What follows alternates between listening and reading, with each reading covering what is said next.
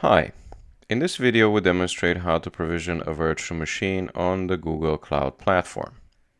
On the cloud.google.com page, we make sure that we log into our account. Then we navigate to the Cloud Console.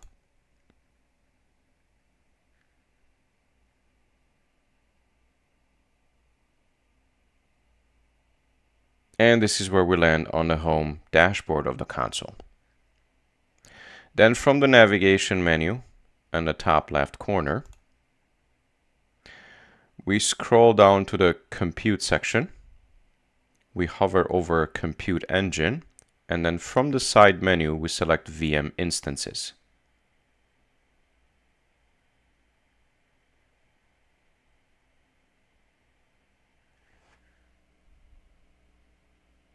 Now this is the page that allows us to manage virtual machines. But since we have none created, let's create a virtual machine. So let's click Create. Now we immediately see that we have several options available to create virtual machines, but we will choose the first option, the default one, to create a single virtual machine instance from scratch. This is also the option that allows us to configure most aspects of our new VM instance. So let's start by assigning it a permanent name. Let's call it Test VM. And then since labels are optional, we are going to skip the labels section. And let's proceed over to region. Typically, we would want to select the region that is either closest to us or closest to our clients. So in this case, let's pick something that is closest to us, US Central 1.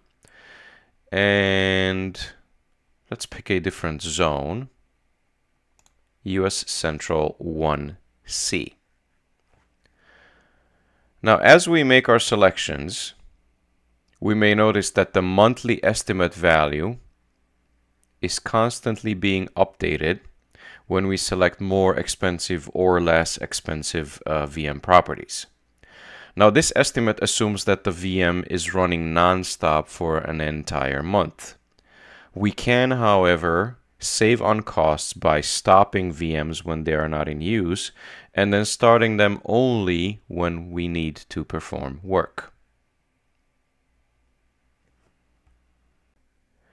Next, the machine configuration section allows us to select the machine family, the machine series, and the machine type.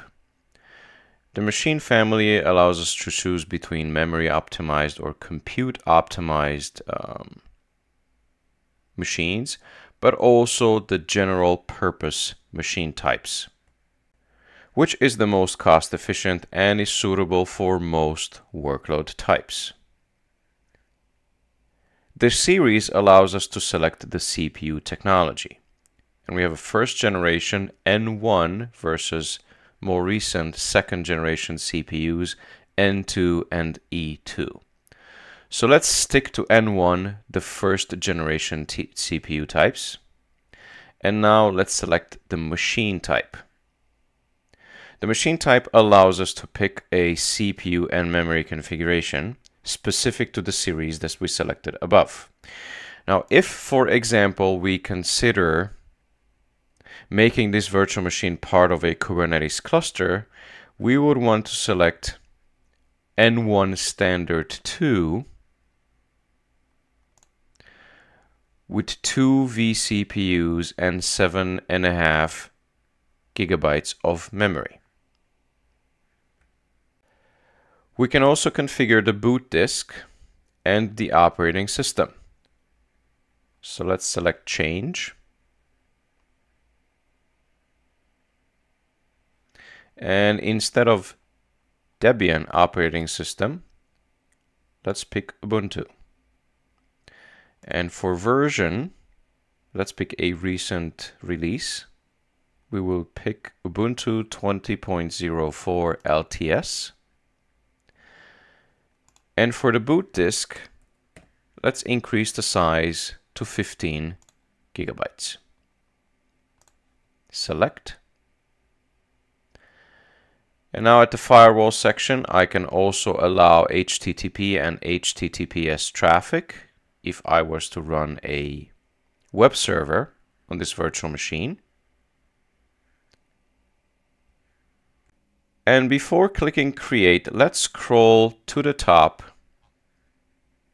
and revisit the monthly estimate value.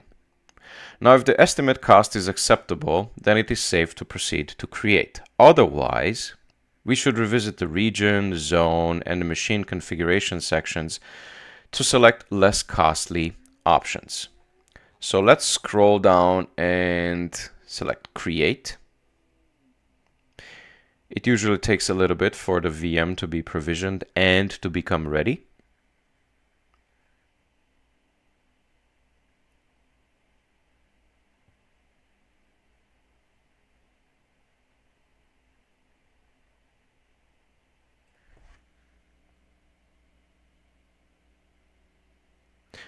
So it seems that the virtual machine is ready.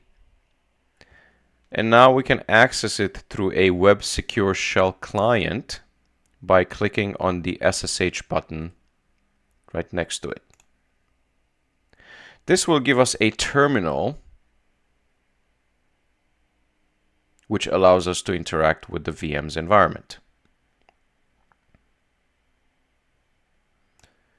This takes a little bit to initialize. Okay, it is fully initialized.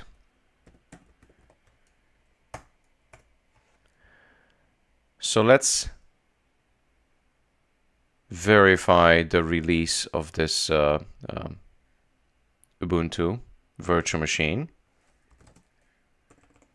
So cat etc os release. And it is exactly what we've configured. Ubuntu 20.04 LTS. So I can exit out of the shell. And I am back at the console.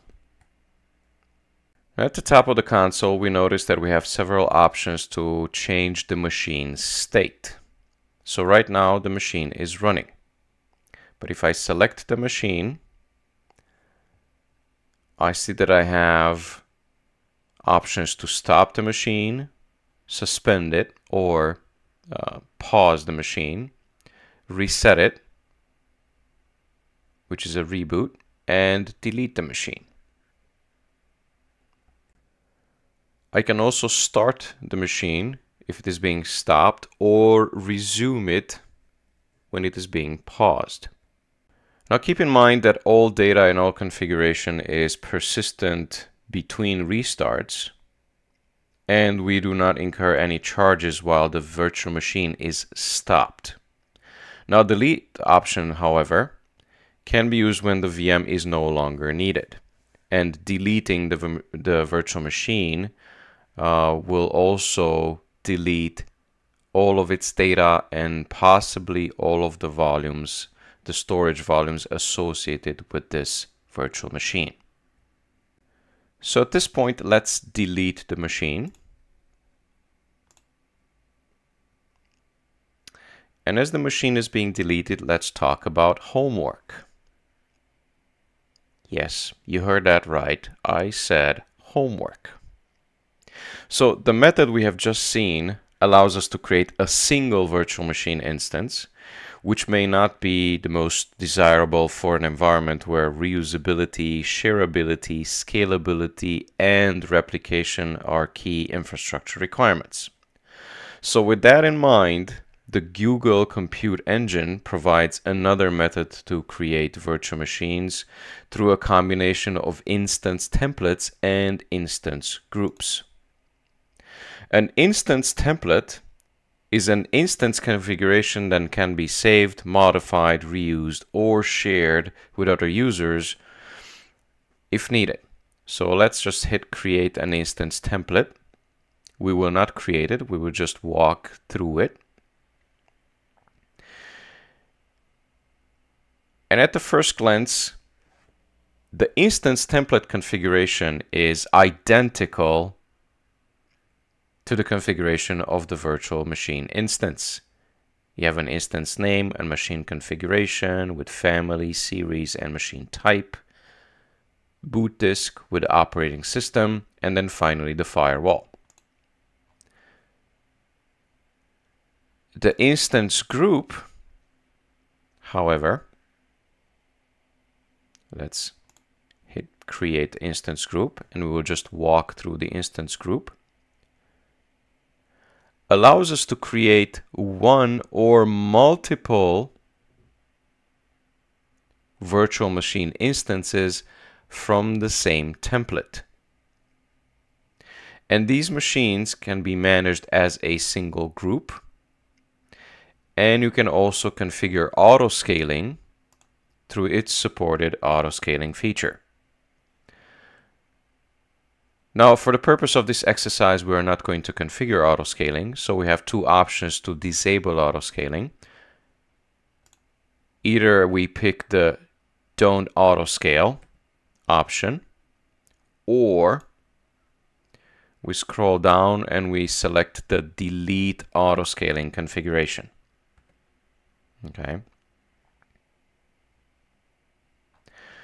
Now, once you familiarized yourselves with the VM instances, as homework, I invite you to explore the instance templates and the instance groups. So first, start by configuring a template, then move on to configure a group. Now you will notice that the configuration options for both templates and groups closely resemble the VM instances configuration. So good luck with the homework. Should you need any assistance, feel free to explore the course forum for solutions or post a new discussion. Thanks for watching, and I will see you in the next video.